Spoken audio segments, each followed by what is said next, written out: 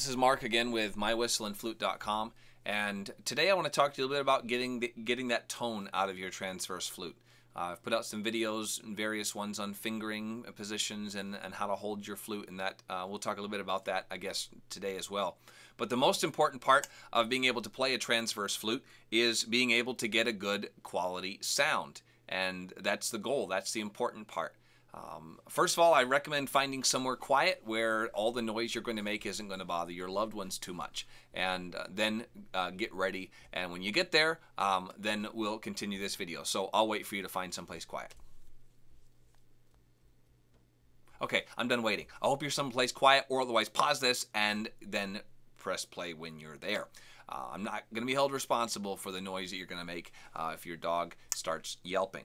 I'm going to use my forest flute. This is what I call our forest flute. We make this over at myfluteandwhistle.com, and it's made out of furniture-grade green PVC. Very calm, very relaxing color. I love the color green. E-flat's a wonderfully low key, a little bit easier to get the fingering stretch for medium hands than opposed to our low D, which is a few inches larger. So, but just a beautiful tone.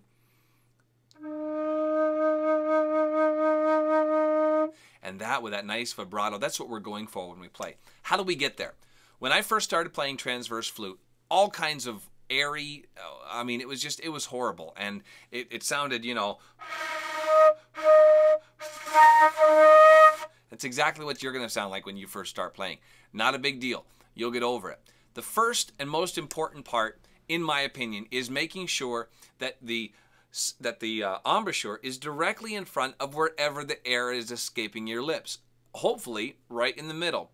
As the air is coming out, it needs to be right in front. I watched one of somebody that was trying to play one of my flutes last week. I watched them pick it up and play, and they're blowing, but the hole is way over here.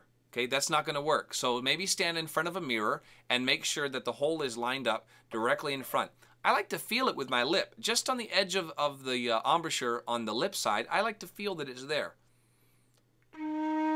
After a while, you'll just pick up your flute and it'll just go right where it's supposed to go. Muscle memory, after a certain number of times of practice, will begin to kick in. Next is to avoid puckering.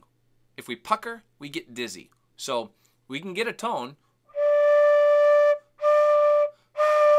but you're going to be releasing a lot more air than is necessary, and if you're playing a lot, especially at first, you're going to get lightheaded and dizzy, like I'm a little bit right now. And that's not what we want. So it's not a pucker, it's a loose grin, okay? And that can be frustrating. So it's a loose grin. What is a loose grin? I don't really know. It's just kind of think about it like if you're trying to take a piece of hair off of the tip of your tongue.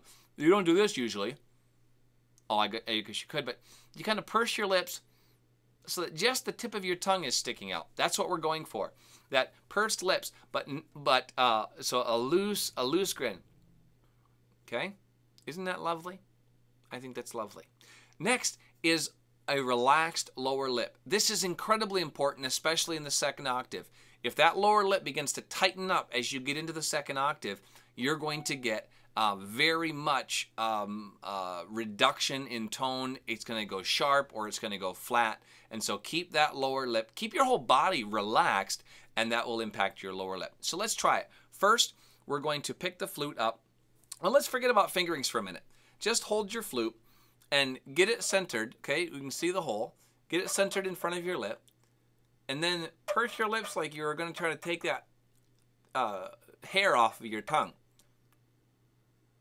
And then we're going to go like T-T-T. Excuse me.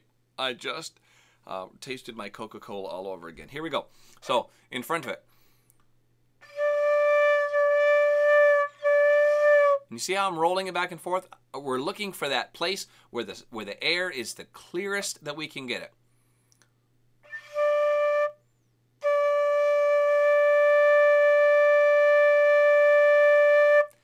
When you get the right tone, literally, there's almost not enough air coming out to blow out a candle. It doesn't take a lot of air to get a good quality sound.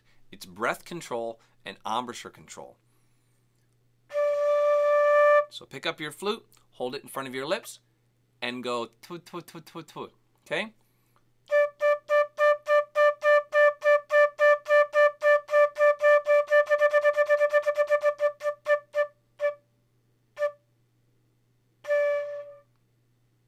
We're out of gas. Okay, next, get your fingers on, whether you have this size flute or another, it doesn't matter. Index, middle ring, or if it's a larger stretch for your hands, maybe you're using the index, middle, pinky. I don't particularly care for that one, but if it's a really, really hard stretch for you, you might have to do that. But index, middle ring, all closed, getting that low do. Now, how do we keep it up here? We keep it up there by this knuckle, this knuckle right here, between this knuckle and this knuckle of our left hand is our hands going from penny whistle grip. It transitions over so that the flute rests in between that knuckle, and then it presses against this indentation between my lip and my chin. Eric the flute maker calls this a circle of pressure, and it kind of is. You can kind of see that circle. It just kind of goes around, right? And it holds it in place. So there's not much pressure being put by my right hand, just by my left. Okay?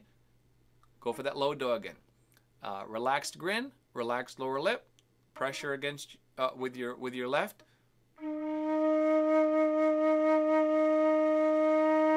Now, that's for the low do. As we get into the upper octave, we really need to focus on keeping that embouchure nice and controlled, and if anything, reducing the airstream, the width of the airstream even more.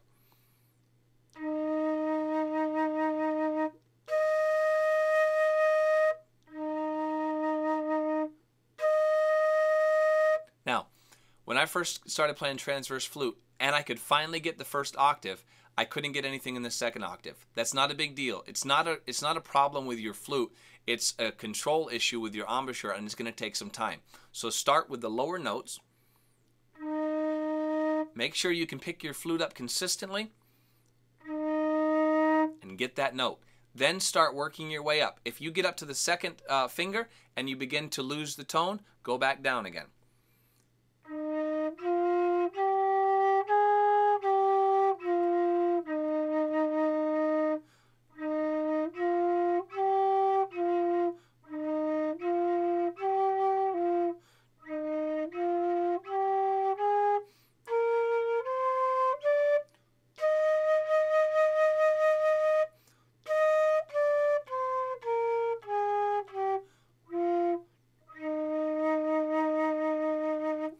If you can get through that entire first octave, you'll be able to play a few songs and then same thing. Just start working on that second octave, and over time the embouchure muscles will get more used to their position, and you'll start getting those higher and higher notes. But start with the first note, then second note. It's the building blocks. But the most important thing is making sure that hole is in the right place, the embouchure is in the right place in front of your lips, and it's a nice controlled slit for the air, not a pucker for the air. We don't pucker, sucker, okay?